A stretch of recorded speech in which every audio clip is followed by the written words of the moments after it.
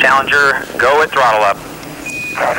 The Space Shuttle Challenger is destroyed just a little more than 1 minute after liftoff. 1 minute 15 seconds, velocity 2,900 feet per second, altitude 9 nautical All miles, 7 astronauts on board are killed.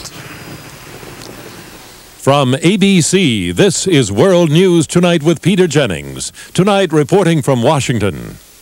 It is the worst disaster in the history of the American space program, and President Reagan has declared a week of mourning for the 7 astronauts, 5 men and 2 women, who lost their lives on their way into space this morning.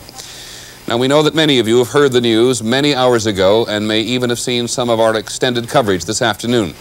But many others of you, we surmise, have been at work, and thus we're going to spend virtually our entire broadcast this evening on what is not only a crushingly sad day for families, friends, and colleagues of the astronauts, but also an enormous shock to the manned space program, which before today had gone so well.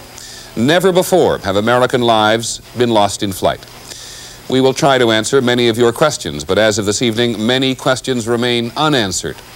We begin at Cape Canaveral with ABC's John Quinones.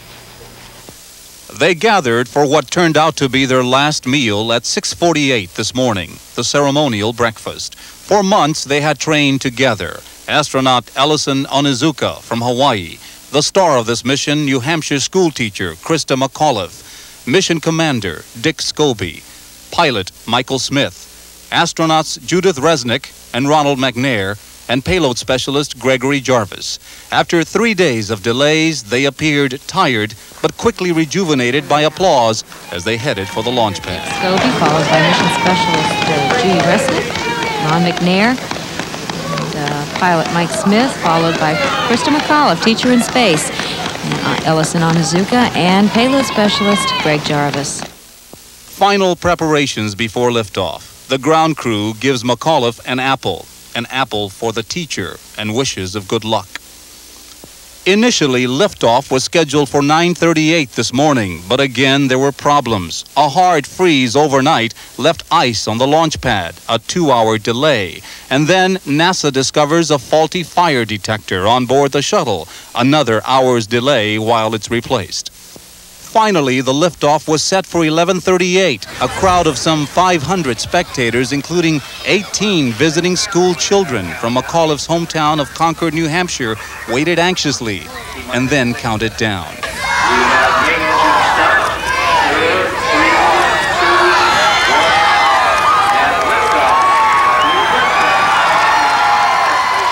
The liftoff appeared flawless.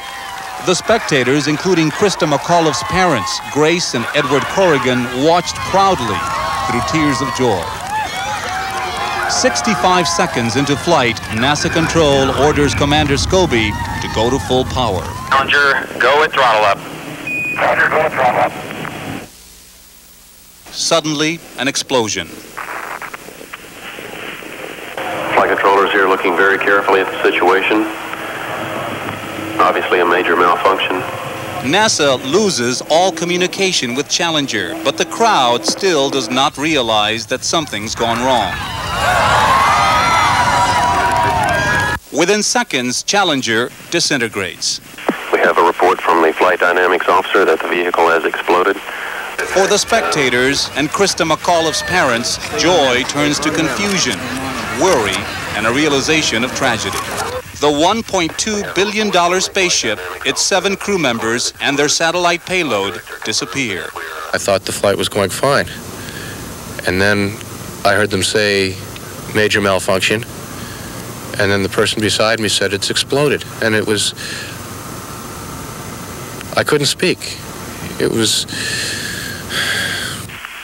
Within minutes, emergency rescue teams parachuted in, converging on a search area 18 miles east of Cape Canaveral. Debris continued to fall for 50 minutes and more, and obviously you can't send aircraft and ships into an area where debris is falling, where they themselves may be endangered. Late this afternoon, after 6 hours of searching, NASA reports they found no survivors. These searches have not revealed any evidence that the crew of Challenger survived. Tonight, NASA and Cape Canaveral are in mourning. Tonight at Cape Canaveral, Vice President George Bush, accompanied by Senators Jake Garn and John Glenn, both former astronauts, expressed the nation's condolences to the families of the astronauts. Bush had a special message for American school children. You must try to understand that spirit, bravery, and commitment are what make not only the space program, but all of life worthwhile.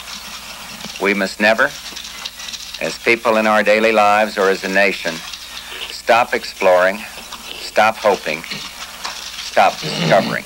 We must press on. John Quinones, ABC News, Cape Canaveral.